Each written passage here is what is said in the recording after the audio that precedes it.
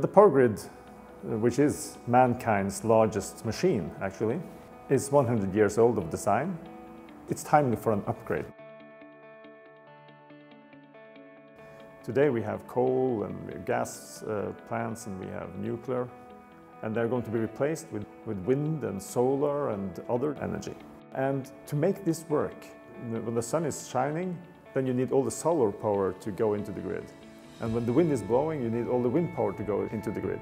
If they don't manage it in a proper way, you get stranded energy. The solution is to digitize it. And that we're doing with the sensors, like this.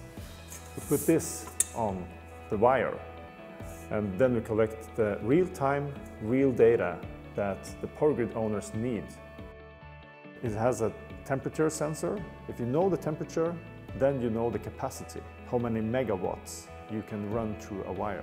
On average, you can increase the grid capacity with 30%. Today, it's run so conservative because you don't have real-time data. It has a vibration and inclination sensor. So if a tree hits the line, then we can tell the grid owner where it is happening. One of the challenges with instrumenting the grid is to make the communication with the neurons.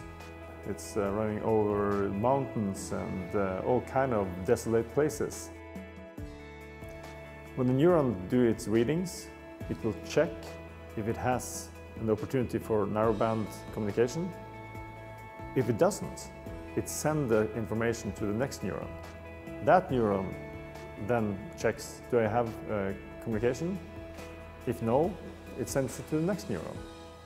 And one neuron on that line will have communication, so that will send it to the cloud.